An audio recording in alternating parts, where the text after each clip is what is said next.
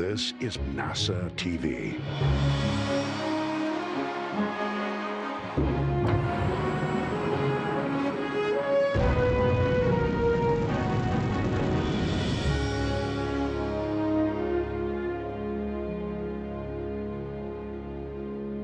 Good morning, everybody, and welcome to NASA's Johnson Space Center in Houston, Texas. I'm Dan Hewitt. We are here today to talk about the upcoming Crew-4 mission, 4 astronauts ready to launch on the 4th rotational mission flown by SpaceX as part of NASA's Commercial Crew program.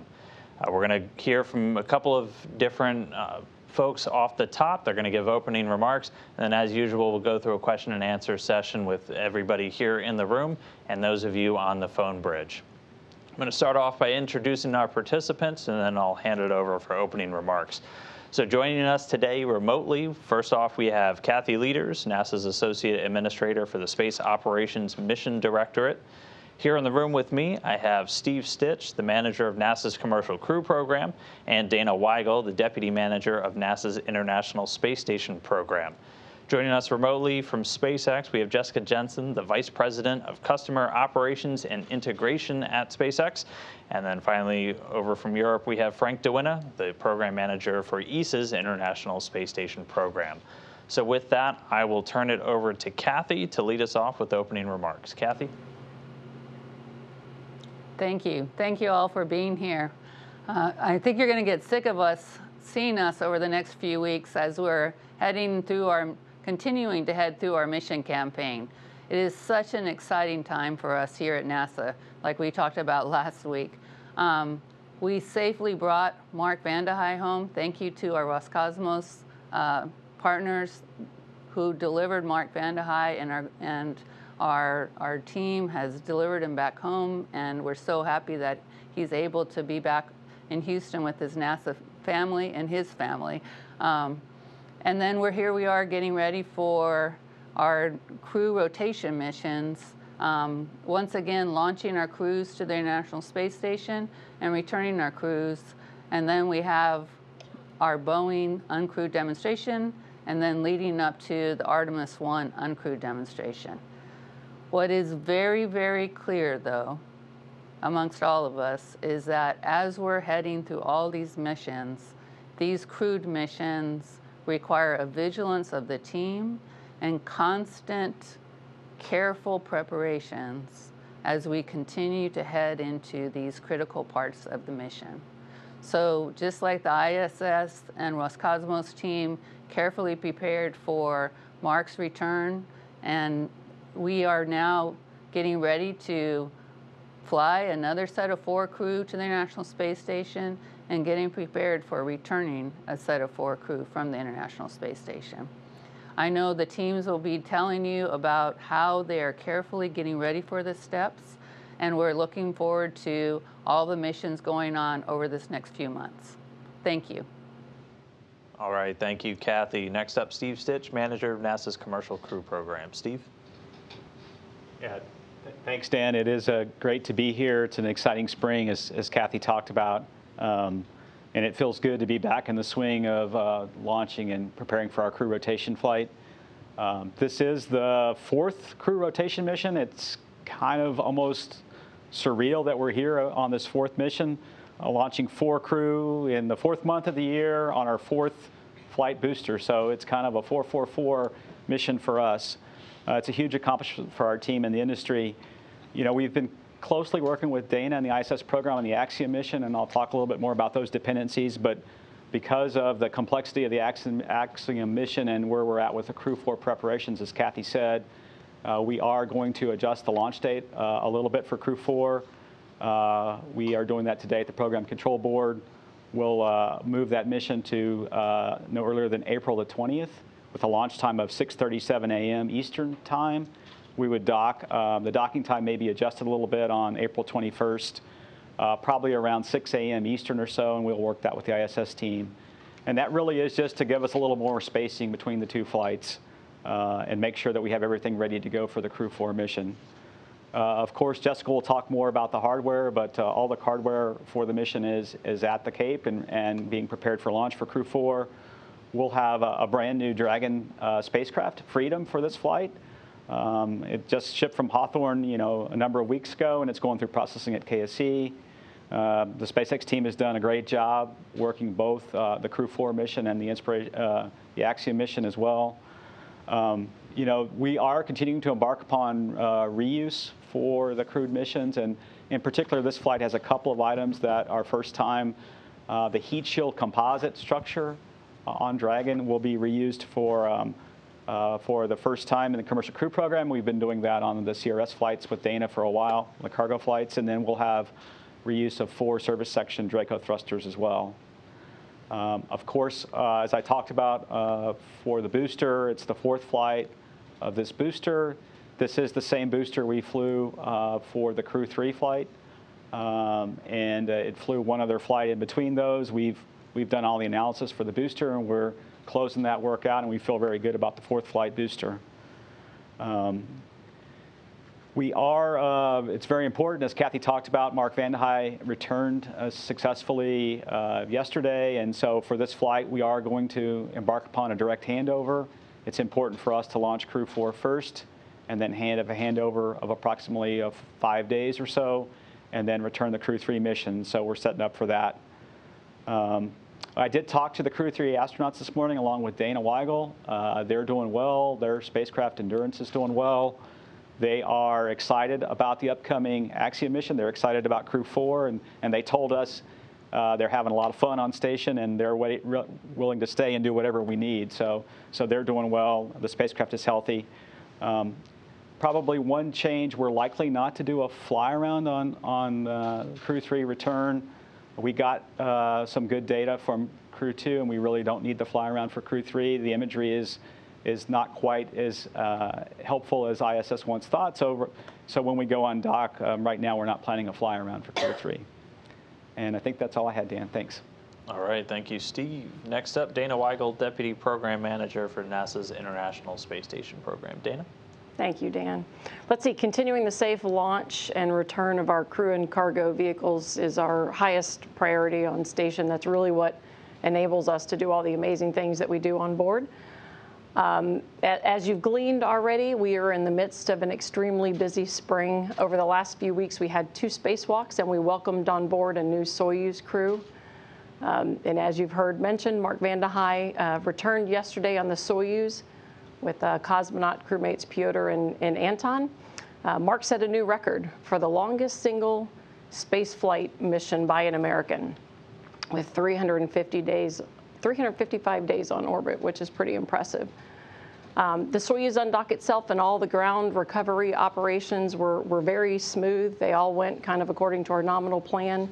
And then the plane bringing Mark home just landed this morning at Ellington Field. So we're really excited to have him back home with us. Right around the corner, looking forward to the Axiom 1 mission. That's our first private astronaut mission to space station. That's a major milestone for us in continuing to expand commercial opportunities for use of low Earth orbit. So we're really looking forward to that. And as Steve said, the crew on board is ready to go. They're ready to welcome new visitors. And then right after that, we'll have the Crew-4 launch. We are targeting the 5-day handover, as Steve mentioned. During that time period, during the handover, we'll have 11 crew members on board. We'll have 6 Americans, 3 Russians, a German, and an Italian. So that'll be a neat time frame for us. And then right after that, we'll bring Crew-3 home. And then in May, as Kathy mentioned, we have the Boeing OFT-2 mission, followed by SpaceX 25 cargo mission in early June. So a lot of dynamic activity going on for us on board the vehicle. Crew-4 will bring up Kjell and Samantha. They've both been to station before. They each did an expedition.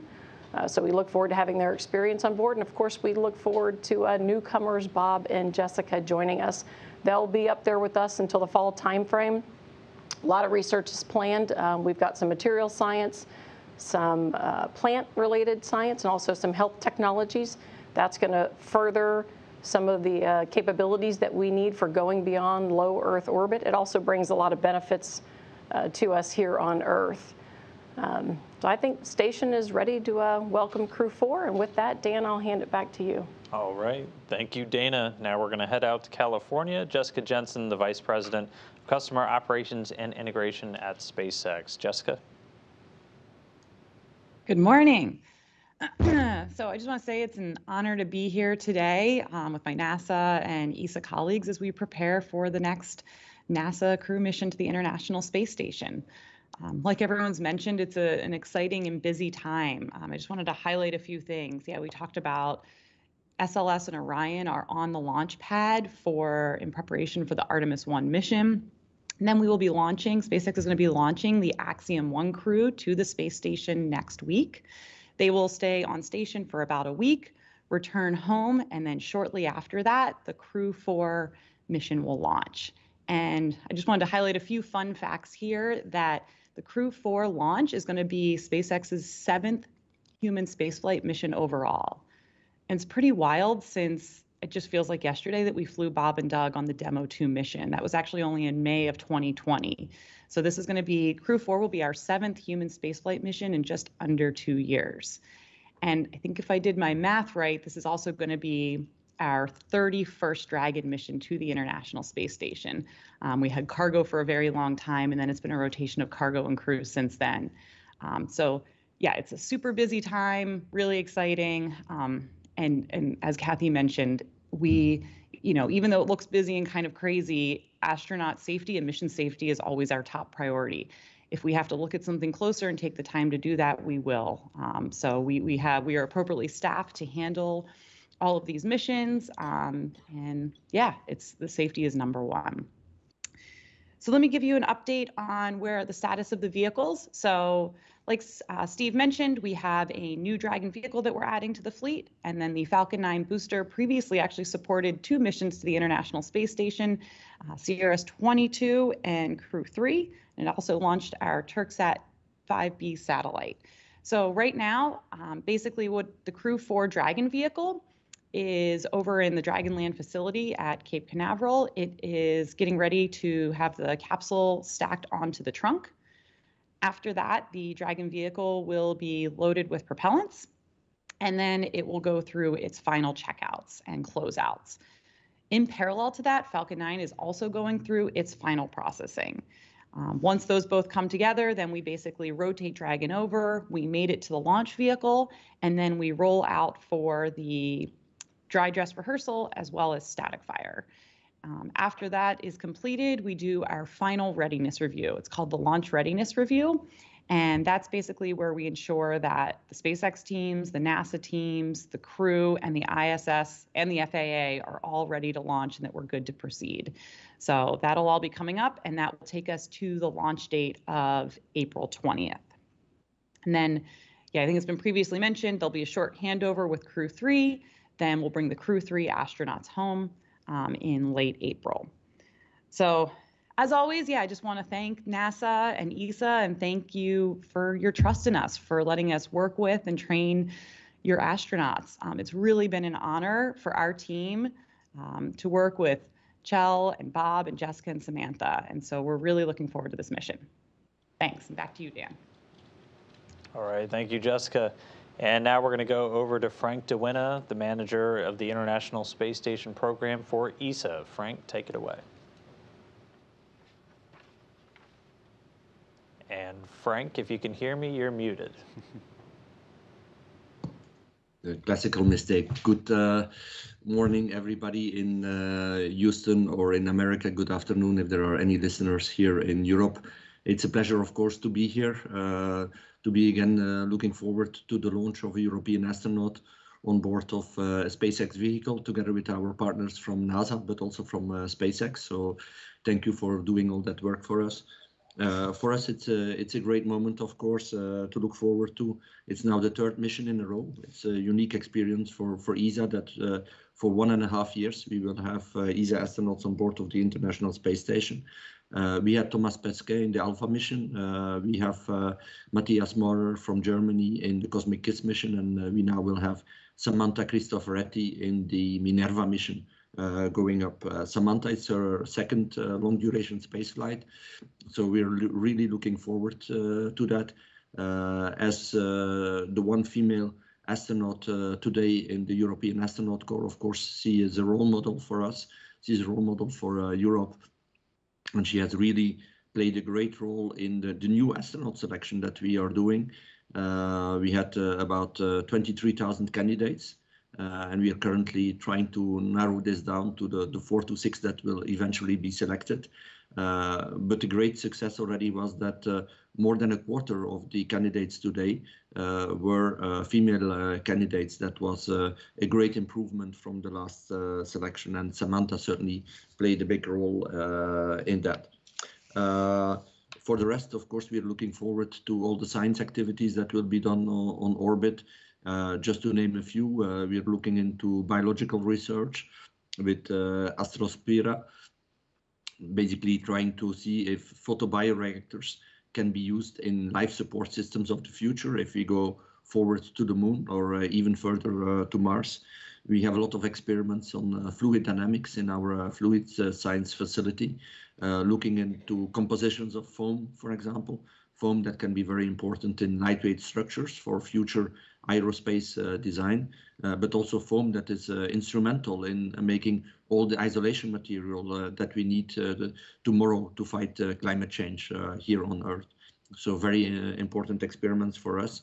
And also we are doing, as usually, research on the human body, physiological research, myotones, for example, looking at the muscle tones and skin tones of astronauts, exactly to see as well if they go into longer duration space flights in the future to the moon and to Mars, how this will influence their well-being in the spacecraft. So overall, we're looking forward to a great mission. It's exciting times as well for Europe.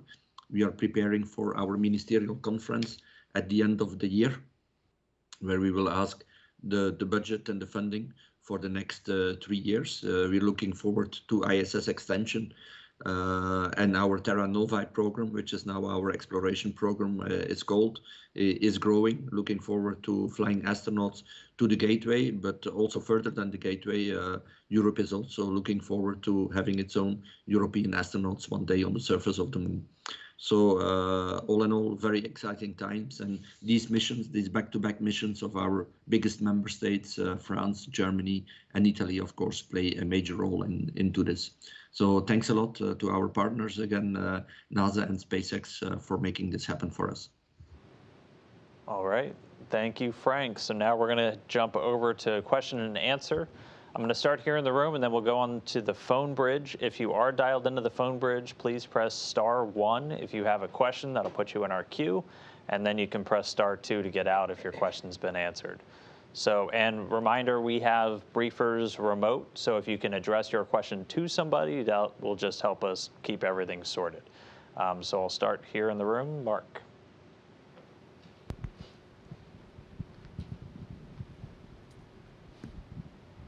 Thank you, Mark Carreau for Aviation Week and Space Technology. I believe this is for Dana. Dana, have you been able to chase down the moisture issue in the spacewalk helmet from the last spacewalk? And if so, is there a remedy, or was there an explanation where you can just proceed further? I'm sort of asking that in the context of continuing work with the solar array upgrade, and so maybe you could address where that stands and where you hope to go with Crew-4 on that. Thank you. Sure. We are still looking into it. You know, as we've noted at the end of the EVA, there was some moisture. It's a thin layer of liquid that was on the surface of the bubble of Mateus's helmet. It's more than what we would normally see. You know, the suit can spit water is kind of the phenomenon. It's got a cooling system, and just like you would experience kind of on the ground, you can have condensation. And so you can have liquid that might kind of spit out. I think we've seen that on about 12 EVAs overall, but the general experience is that's a very small amount. This was a bit more than normal, so we want to take that very seriously. It was quite a bit less than what we had experienced on EVA 23 when we had the major anomaly, but still liquid water, you know, in the suit is a concern. And so we've got an investigation team taking a look at it. It gets really complex in terms of, you know, you've got to do troubleshooting on orbit, and we can't immediately bring things home and look at samples. So it usually takes us a little bit of getting hardware back and forth to really do a proper investigation. So we don't yet know the cause, but it's our intention to go look at the cause and go address that. We actually did bring some water samples home on this Soyuz flight, so we brought some home with Mark. So we'll take a look at that. We don't see any indications of any kind of a water quality issue, but that'll be something that we'll be interested to look at. We did some troubleshooting on board, and the suit looks fine. We can't recreate the issue, which could be a sign that this is related to kind of the cooling system, the amount of moisture we had in it, and the condensation, but it's really too early to say that. The other suits look fine. There's no issue with them. They don't have any indications of a problem, but we'll be conservative and be keeping an eye on that. If we got into a case where we had to do a contingency EVA, certainly we'd go look at the mitigations and what we know in the investigation, and we would not use that particular suit as we're trying to understand what happened to it. So we're pretty early in that, but we are taking a really close look to see if we can better understand why we had that much water in that suit. All right. Thank you, Dana. ABC News. This one's for Steve. You talked about we've got AX-1 launching next week, Crew-4, and clearly the demand for private space missions to the space station is growing up. How tough and challenging is it to manage that schedule? Yeah, I think that's a good question. As Kathy said, we're really, and the benefit for the commercial crew program is with SpaceX, we have tremendous fleet inside. I would say they're a tremendous partner. So we get to look at the Dragon spacecraft for both the Axiom launch and ours. And so what we're doing is just taking it sort of, I would say, one step at a time. So that Axiom spacecraft has been fueled, and it's headed up to 39A today to go mate with the vehicle. And so we just take it day by day and then watch our vehicle day by day as well. And so I think we understand the key decision points. For anything like this where you're managing two complicated missions, it's really what are the decision points you need to make and when. And so far, our team's been able to manage it in concert with SpaceX. And if we get into a scenario where we're not comfortable, we'll do what we did. You know, we moved the launch for Crew-4 already a day. We just need a little bit more time and spacing between those flights, and so we'll continue to do that. So. All right, thanks, Steve. One more in the room. Hi, this is Andrea Leinfelder of the Houston Chronicle. This question's for Jessica and then Steve. Can you confirm that the Freedom Crew Dragon currently being built, which is the fourth one, is the last one SpaceX will build, and then you will instead focus on Starship? And is 4 enough for the commercial crew program moving forward? Thank you. Hey, this is Jessica. I can start with that one. So yes, this is right. So this is the fourth Dragon 2 vehicle, Dragon 2 crewed vehicle that we are adding to the fleet. While it is the last, full vehicle that is coming out of our factory as a whole, we are, our production line is basically still going to be partly open. I think some people think it just all shuts down and it's done.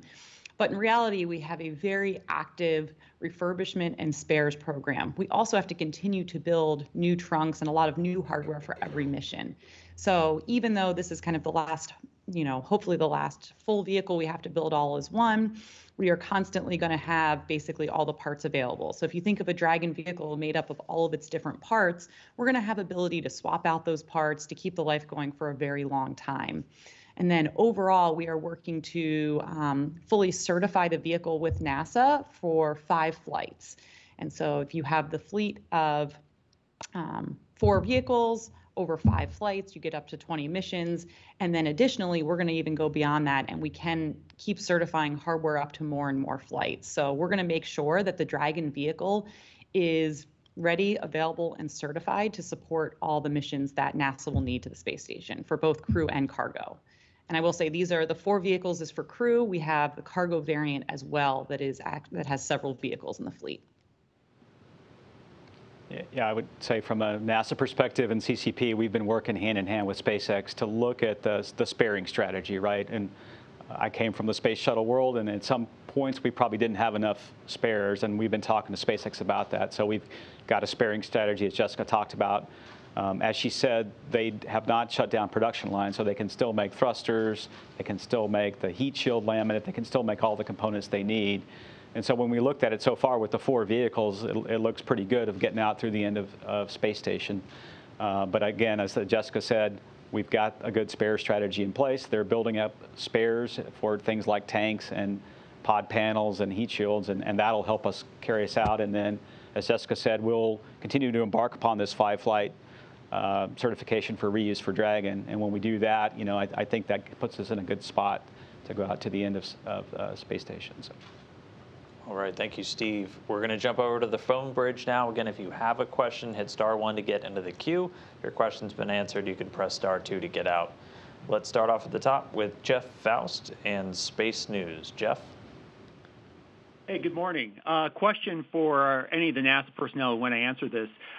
Curious about the status of the seat barter agreement with Roscosmos, whether that will be complete in time to affect a crew swap for the Crew-5 and fall Soyuz missions, and at what point do you need a decision in place regarding crew assignments for those upcoming missions?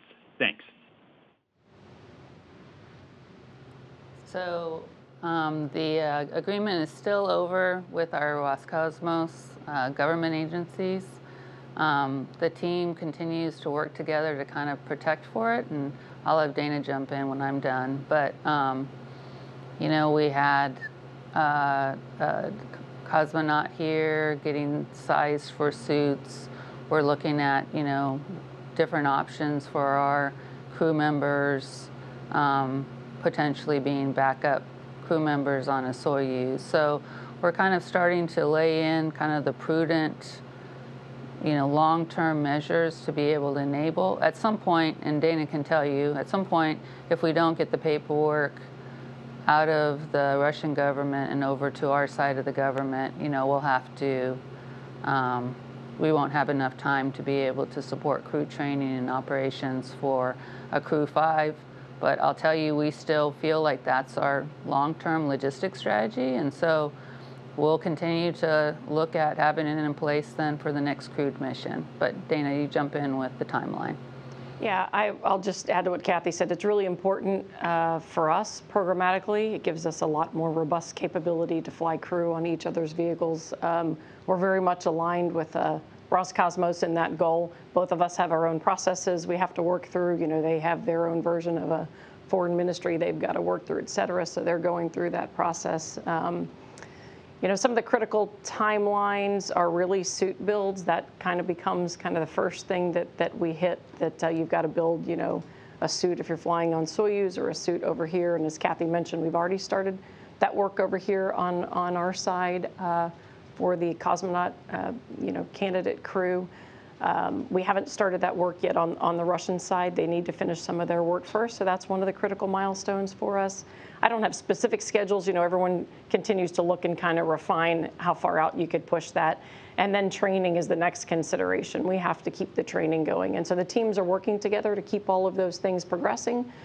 But there's a point in time where you kind of hit a limit, and you either got to have the plan in place or we have to push it out a little. So we're not there yet. We're still both working jointly on it, and we're hopeful we can stay on those timelines. All right, thank you, Dana. Thank you, Kathy. Next up, Stephen Clark, Spaceflight Now. Stephen? Thank you for taking my question. Just to follow up on that last question, are there any cosmonauts currently in the U.S. training for Dragon or ISS missions, and also vice versa, any U.S. astronauts currently in Russia for training? And also, I was hoping maybe Steve Stitch or Kathy could talk about the target nominal landing dates for the AX-1 and Crew-3 missions, assuming the launches remain on schedule and assuming good weather and all that.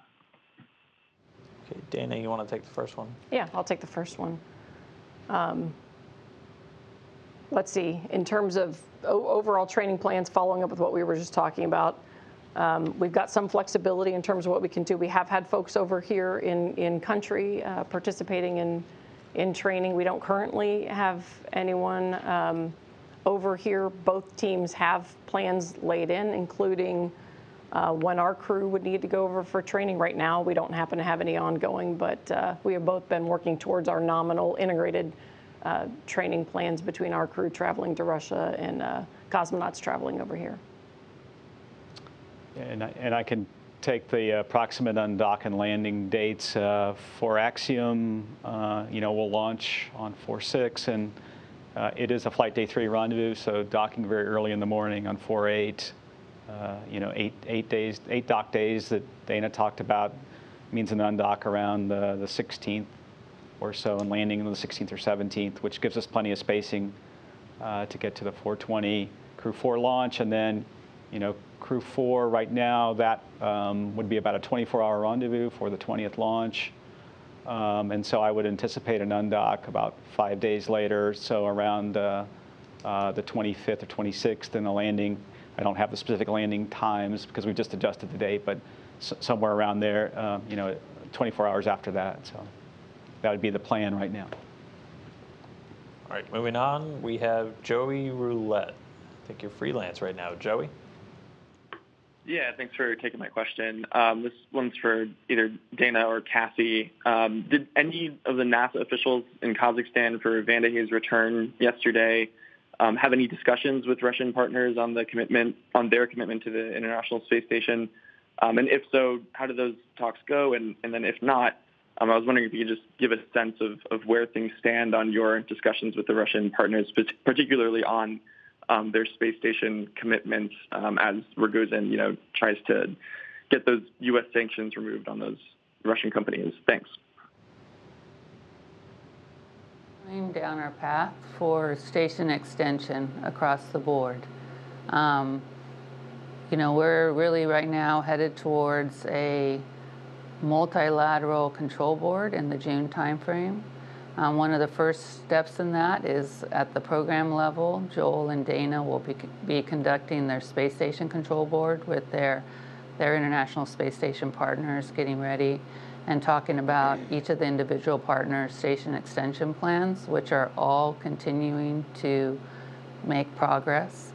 And then at the headquarters level, we'll be planning to have, following that, a multilateral control board for that.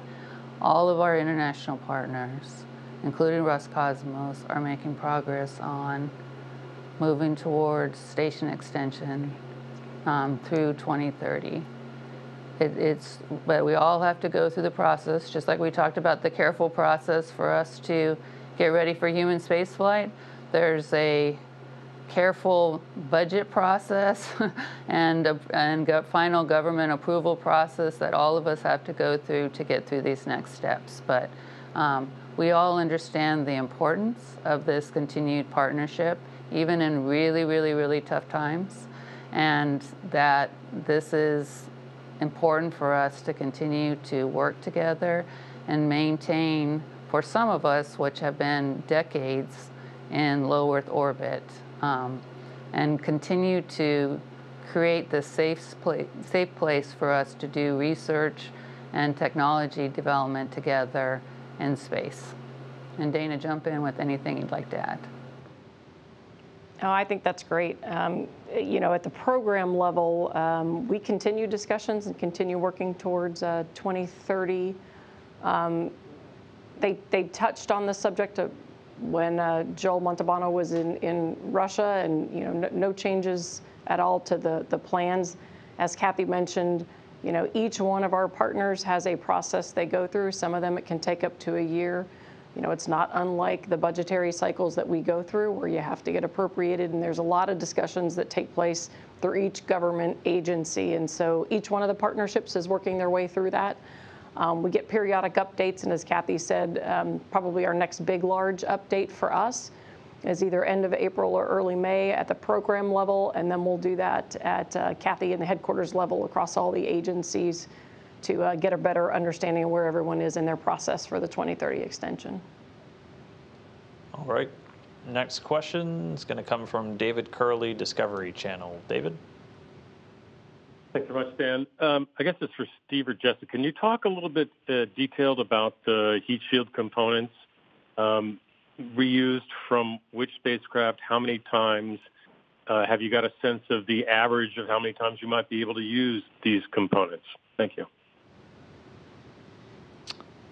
Let's see, I can start, and I don't remember the specific spacecraft that we were using. And what we're talking about really is not necessarily the the TPS material for this particular flight, but we're talking about the structure essentially that the thermal protection system mounts to or is attached to that's being reused. I want to say it was one of the CRS flights. Right now, NASA has only approved a one-time reuse of that heat shield. We went through a very specific analysis for this flight to get to that reuse, and we're going to work with SpaceX to try to figure out, can we go more than one reuse? And I'll turn it over to Jessica, and she may have more details on which flight it came from. Yeah, actually I don't have anything. Oops, I don't have anything to add from that. Thanks, Steve. All right. Moving on, next question comes from Marcia Dunn, Associated Press. Marcia? Steve, please. Jessica Watkins is going to be making her own history, becoming the first black woman to actually live aboard the space station. I'd like you to comment on that if you could. And I'm also checking to see if Jeanette Epps is still assigned to the first operational Starliner flight. And given that's still out there in the distance, how come she hasn't had a mission sooner, or at least moved up to one of the SpaceX flights? Thanks. Yeah. You want me to speak to Jessica? Yeah, you can start. Yeah. I think Frank actually said it well.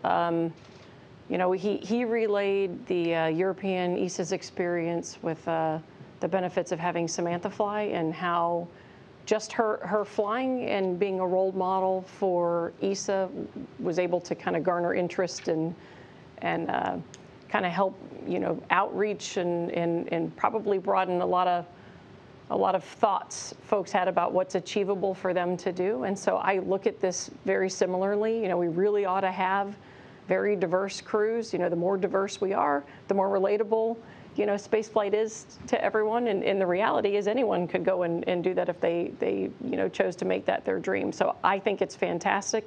And I think, Frank's sentiments about Samantha very much hold true for Jessica, and I hope it inspires a whole new generation of space travelers. You want to talk to crew assignments? I can talk to crew assignments a little bit. Jeanette is still assigned to Starliner 1, the first PCM flight.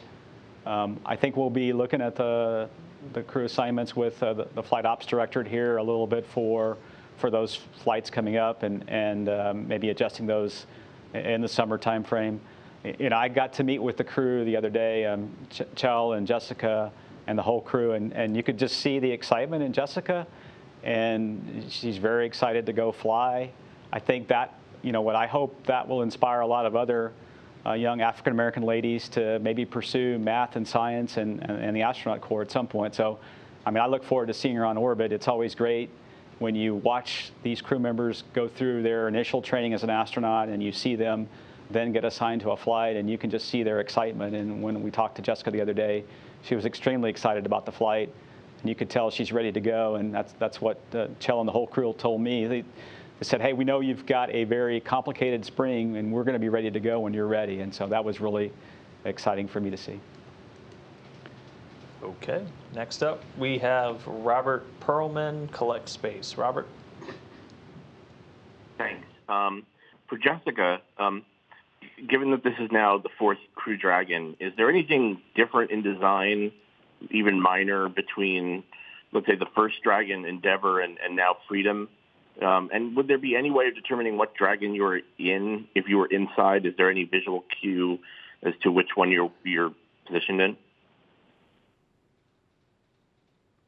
Hey, good question. So SpaceX, basically, our philosophy is as we fly vehicles, we continually learn from them. So even if it's a minor issue, anything we see, so for example, I think some of you have heard, we had some issues with the waste system. We learned about that on the Inspiration4 mission, and then we made some design changes to that. Now, that wouldn't actually be visible to the crew, but these are design changes that we implement to improve safety of the vehicle and safety for the astronauts. And we coordinate all those changes with NASA ahead of time, make sure they're on board, that they can certify them, and then we go ahead and make those changes. But there's actually been, noticeable to the astronauts, not that many changes. We had some changes on the trunk fins and the waste system. So it's been, some things, but I'd say overall pretty minor. I don't think you'd walk in and say, whoa, that's a totally different vehicle from the first one to this one. And I can add just a couple things, Jessica, if I can. I would say if you're in this vehicle compared to the others, probably the one minor thing you might notice is there's a USB port to actually recharge their laptops, and that's one little minor thing. The cargo pallet's a little different in this Crew-4 vehicle, and I think the plan is to retrofit the other vehicles.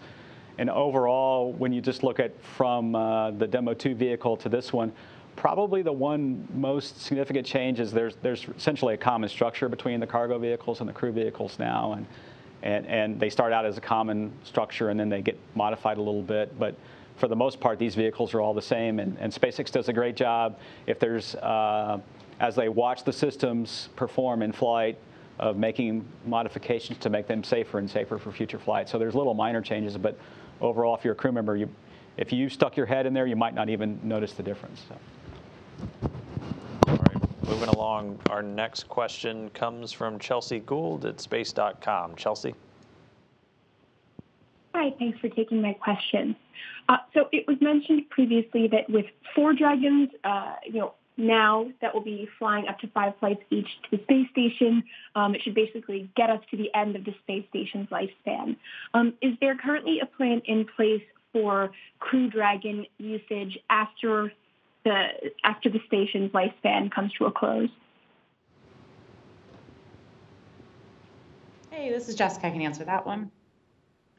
So, right, as of now, we're planning to make sure our number one priority is make sure that we keep providing the crew and cargo services that the space station needs. That's our main priority.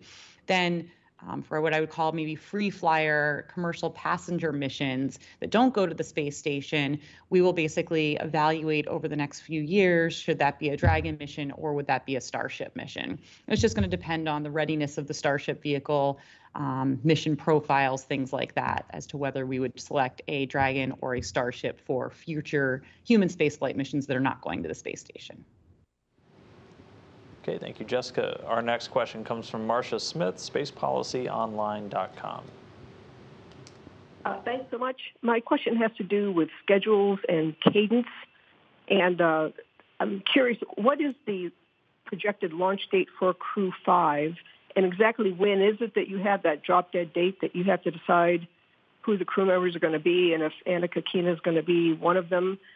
And then if OFT-2 goes well in May, what have you got penciled in for the crew flight test and for Starliner 1? And then once you have Starliner flying, are you like alternating Crew Dragons and Starliners, one each a year, or what is the cadence once they're both operational? Yeah, I can start, and then maybe Dana can jump in. So first of all, we'll talk a little bit about the Boeing flights. The plan right now is to launch OFT-2 in May, right after the beta cutout, around May 20th. That flight is on track. In fact, the booster is shipping today to head down to KSC. We'll start stacking that booster on the 19th and prep for that flight. The service module and crew module are mated. Tomorrow we start a big test of the integrated test on the crew module and the service module, a big integrated test. A lot of the valve work is starting to wrap up, and we're on good track for that. And then relative, so that flight would fly in May, and then the plan right now is to fly the crewed flight test by the end of the year, toward the late end of this calendar year. And as Kathy said, we'll basically step back and look at the performance of OFT-2, and then evaluate when to go fly CFT. And then overall, the long-term strategy is to alternate between SpaceX and Boeing. Once Boeing completes the crewed flight test and certification, then we'll alternate, one flight a year for the space station missions for Boeing and SpaceX. So that's the long-term strategy. Right now we're still working with Dana on the exact timing of the Crew-5 mission. It'll be in likely the September timeframe. And relative to the backup crew plan, we've got a plan for backup crew. We're working with Dana and Roscosmos to try to understand when we get this agreement in place. And then I think we've got a little more time before we'd have to pull the trigger on a backup crew member. Okay, thanks, Steve. Our next question is going to come from Stuart Wolpert with UCLA News Report. Stuart? Thank you very much.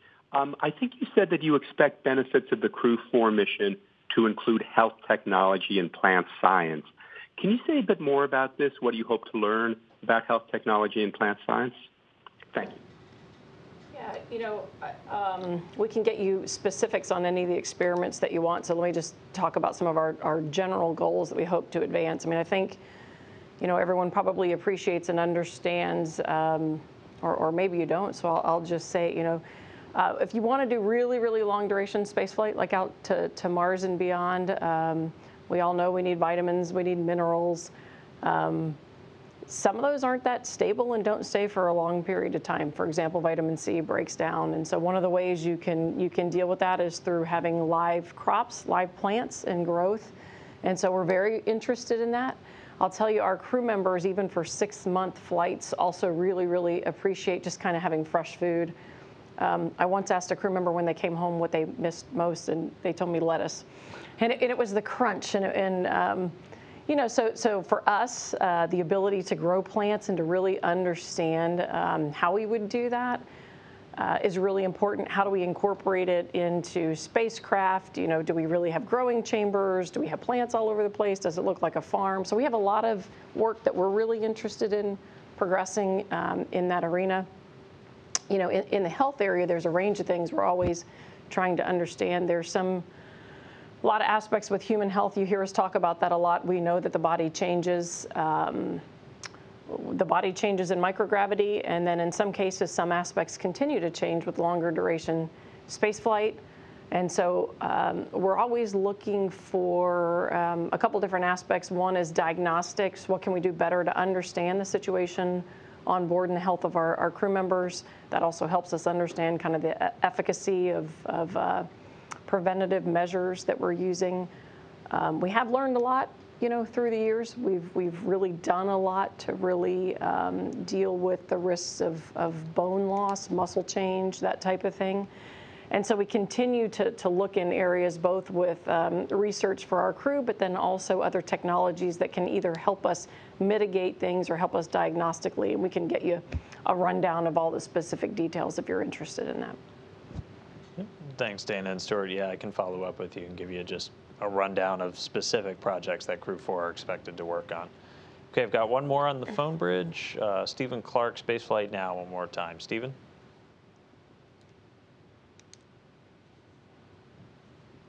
Can you hear me, Stephen?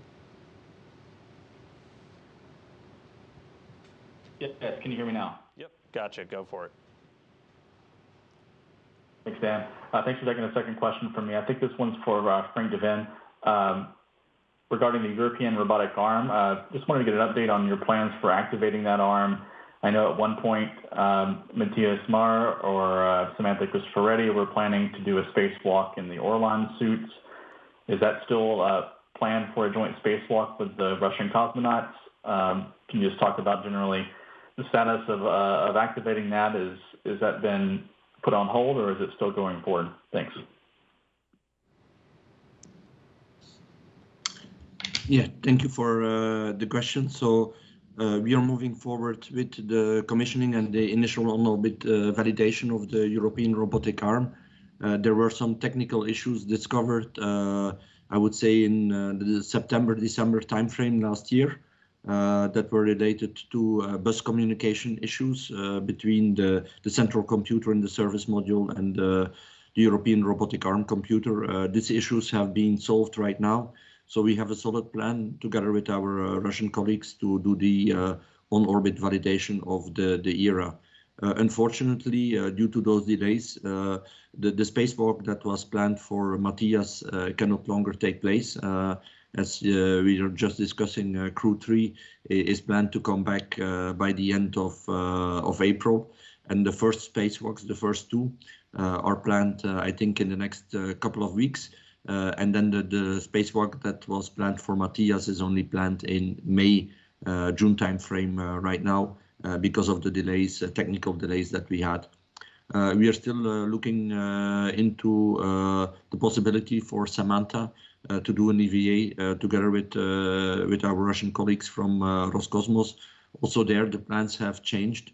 There is not a definite answer at this moment, but we are pursuing the options for Samantha still to do an EVA related to the European robotic arm.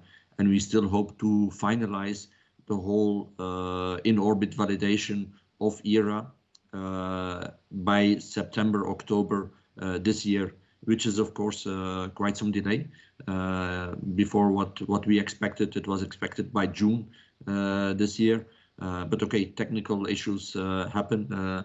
Space is not easy, we all know that. We discover things on orbit. The main thing is that we can fix them and that we can move forward. Okay, thank you, Frank. I've got one final one on the phone bridge, and then I've got two follow-ups here in the room, and then we'll wrap. So last one on the phone bridge, Marcia Smith, Space Policy Online. Marcia? Thanks so much for giving me a second question. I was wondering if Kathy or Dana could tell us how Mark is feeling after his year in space. And I know that his year in space wasn't exactly planned from the beginning, but do you have plans for future year in space missions? And what have you learned from the year in space that you had with Scott Kelly and Kornienko? Hey, Dana, I'll let you take it. Okay. Let's see. We haven't been able to talk directly to Mark yet, though our team members have. Clearly, they flew back with him, and they just landed this morning.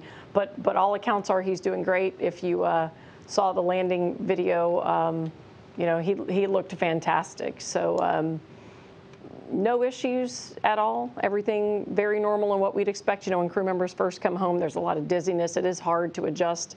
That happens even if you have a shorter duration flight. So he's doing great. In terms of long duration flight, you know, there's a lot we learn. I talked a minute ago about changes that the body undergoes. And we don't yet really know enough to really understand. So we understand a lot about 6-month space flight. We understand a lot about changes in the bone and changes in the muscle, changes in the eye. What we really don't know yet, or what are all those things that we would learn if we had that whole same data set that was flying to 1 year. We think we've done a great job with exercise and conditioning to mitigate a lot of the bone and muscle loss, for example. Having more data points, you know, out to a year will certainly help us really understand the efficacy of what we've done so far, and also how certain things progress, like eye degradation. So I couldn't rattle off for you every single thing we've learned with Mark. We certainly could get that to you. I'll just tell you that it's in the vein of really trying to expand our understanding about what does that additional time on orbit do, and projecting what might it do even longer. Of course, Mars missions are even longer than that. So we're absolutely interested in doing more long duration missions. For us, obviously the flight campaign and having steady flights between our two providers is key for us, really looking at how and when we'd fly different crew members. The swapping back and forth with Soyuz and our vehicles, all of that's a factor in terms of how and when you would go and use strategies like that. But it does continue to be an important focal point for us to really understand what even longer duration space flight does. All right, thanks, Dana. Got time for quick follow-ups in the room. I think, Andrew, you had your hand up. Thanks for the extra question. We hadn't talked about parachutes in a while. I know the last few missions, one parachute lagged, and it was within normal parameters, but you guys were still looking into it. Can you give us an update on that? Thanks. Yeah, I can take that question. So yeah, we've had the last 2 flights, the Crew-2 return and the CRS-24 return. We had one of the 4 main chutes that was lagged a little bit behind in its full inflation. So what we have done, and we took an in-flight anomaly on Crew-2, and once we saw what happened on CRS-24, I held that sign off of that anomaly, closing out for Crew-2. What we did after the CRS-24 flight is we went and looked at all the hardware, all 4 of the main chutes. Was there anything that we saw that was anomalous? And we didn't find anything on that. We didn't find anything on Crew-2 when we looked at all that hardware. We went back in partnership side by side with SpaceX, and we looked at all the data from the entry, all the GNC parameters. Was there anything anomalous with the GNC that might have had some certain rate to cause a slow inflation? We couldn't find anything there. So we went back and then looked at some of our testing that we have done, both in the first chute, what's called a Mark II and Mark III. And what we really have seen is, for this particular kind of chute, it does have this propensity at times. As 3 chutes get out and inflate and sort of catch air, one of them gets a little starved for air, and it will be a little slow to inflate. In all the data that we've seen so far, we know that chute will finally inflate, and we know it won't be more than 1 chute. So that's our resolution for going ahead and flying Crew-4, launching, and also returning the Crew-3 vehicle. So. All right, thanks, Steve. Mark? Thank you, Mark Carreau for Aviation Week and Space Technology. Regarding Mark Vandehei, is he cleared to live at home now, or does he take some observation here for a period, and if so, how long? Yeah, all our crew members, when they return, we have teams. We have a physician, and we have physiological experts that work with the crew to kind of do what we would call post-flight conditioning. I don't know off the top of my head what the duration of that is, but you know, we have on-site capabilities in a gym there, and we have a pool, and so there's a lot of conditioning that the crew undergoes. They do, you know, dizziness and kind of getting your balance back is one of the key things that takes, you know, a few days to a week to kind of get back, and so they work on that as well as just general kind of conditioning. So we can get you, if you're interested in the very specific, you know, durations, we could get that. But there is definitely post-flight work. Their family's actually already with them. Their family came out to Ellington, and so they joined their family immediately. And so they're back with their family immediately as they're going through their post-flight, you know, conditioning and getting back to acclimating to the 1G environment. All right, thanks, Dana. And Gina, did you have one more? I've got about a minute.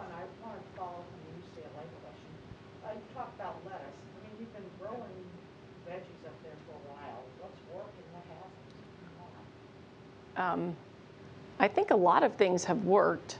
They're certainly better on orbit at growing green things than I am on the ground, so my hat's off to them.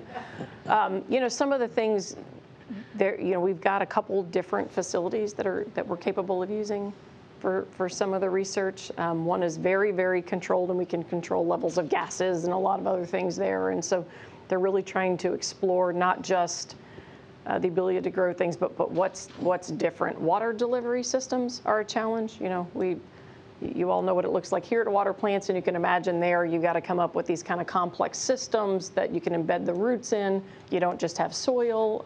And so some of the things we're really trying to learn are about the facility and the capabilities surrounding the plants that best either mimic or support their growth. So we have learned a lot about like the water delivery systems as an example. You all know too that your plants lean towards the sun. You all probably know too that peppers, for example, will hang down. There's different phenomena in microgravity, you know, that the peppers don't do that. So in terms of a practical sense, we've made a lot of headway in terms of being able to grow them. I think our researchers could tell you a lot of really other interesting things that they've really found that are probably differences between 1G and 0G. I don't know those off the top of my head, but there are a lot of, you know, observations that we put back into the facilities to really try to optimize how we grow things. And, you know, the cool thing for the crew is, in addition to returning samples for the researchers, we let them eat some of it. So they got to eat some like Hatch chili peppers recently. So I know the crew is always excited to help participate in those. All right, thank you, Dana. That's going to wrap it up for us today. Reminder, in just 30 minutes from now, we're going to hear from the Crew-4 astronauts themselves. So stick around to hear more about their mission coming up to the International Space Station. Thanks one more time to all of my briefers today, everybody for tuning in to ask questions. Stick around for the crew, but that'll do it for us from now, and we'll talk to you soon.